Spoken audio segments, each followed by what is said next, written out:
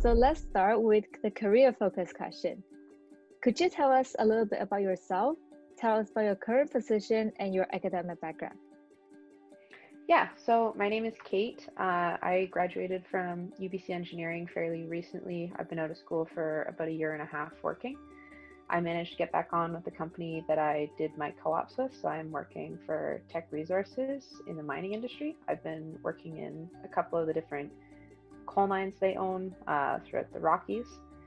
So I graduated as a geological engineer from UBC's Geological Engineering program with Bachelor of Applied Science. And my first job when I got back on with tech was to work as a geotechnical engineer up at their Cardinal River operations in Hinton. And since that mine has gone to closure, I've recently transferred back down to their Elk Valley coal mines near Fernie, Sparwood, BC. And I've been working as a short-range geologist at their LQ mine for the last couple of months. Nice.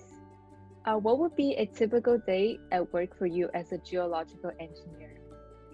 Most of my sort of professional career life, I've been working geotechnical roles, but lately I've been doing more of a geologist role, which is really similar to geological engineering because it's a fairly multidisciplinary program where there's a lot of overlap with geology and you have to be strong in the geosciences either way. So for both jobs, it's showing up pretty early, which is very mining industry standard. I get to be there right at 6 a.m. for the turnover meetings to hear how night shift went. And then usually after that, it's sort of a bit of a daily morning routine where you'll review whatever needs to happen for the day to get going. I used to, in my geotech role, do a lot of daily time in the pit where I'd go and check out all the active dig faces and make sure all of our protections for various hazards were still up to spec in the pit, and take a look on any hazard progression and make sure things are going well in the field. And then my afternoons to be more dedicated to taking that sort of information I gather from the field and putting that into more technical practice by maybe updating any work procedures for any hazardous areas and how we want people to be accessing those, or doing more analytical work. Could you tell us a bit about some of the projects you're currently working on? One of the projects that I'm sort of involved in right now is implementing a new initiative that they've been trying to start at the mine, where we're looking to recover thinner and thinner coal seams. And the really easy ones to recover are super thick, and it's really easy to justify cleaning them and recovering a lot of it with our equipment.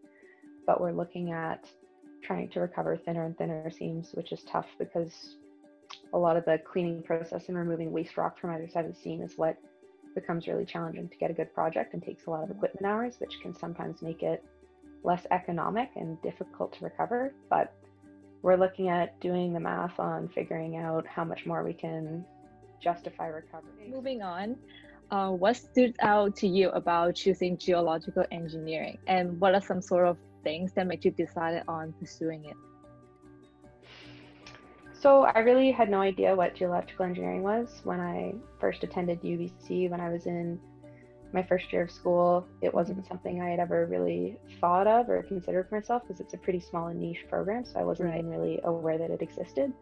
But I sort of changed my mind on it because I wound up sort of meeting a lot of people who were in the program who seemed like they were really interested in what they were doing and pretty passionate about it, and they painted a pretty interesting picture of the industry that it was. So it really caught my attention, and it's a very small program as well at UBC, so you're able to have a nice niche and really get to know a lot of your classmates and professors pretty easily, and sort of feel a really strong sense of community there as well. Also lots of fun outdoor opportunities, and you get to work in beautiful places every now and again. Yeah, for sure. The outdoors is definitely like one of the big plus of people choosing geological engineering. Yeah. Yeah, that's how they get you in.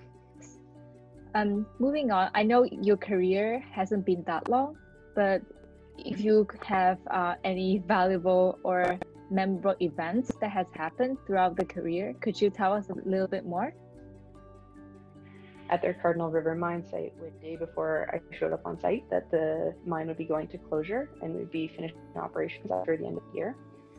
For a geotechnical engineer, it's extremely valuable experience because you tend to see more interesting problems develop as you get deeper and deeper into pit bottom, because that's when you sort of are trying to realize your designs and your risks tend to increase. So being there to manage and see the mine site to safe completion, and then be fortunate enough to have a company that was able to transfer me back down to another property so that I could continue working with them and professionally developing myself in the industry. It was really a great experience for me to have so much high quality learnings over that year and then to be able to keep working on with the company. What are some of the challenges for you in deciding this career path? And did your goals or plans kind of change during your studies or once you started your career? It wasn't really something that I had registered would be a real option for myself as a geotechnical engineer, but obviously I didn't have the greatest grasp of what the entire industry looked like as a student.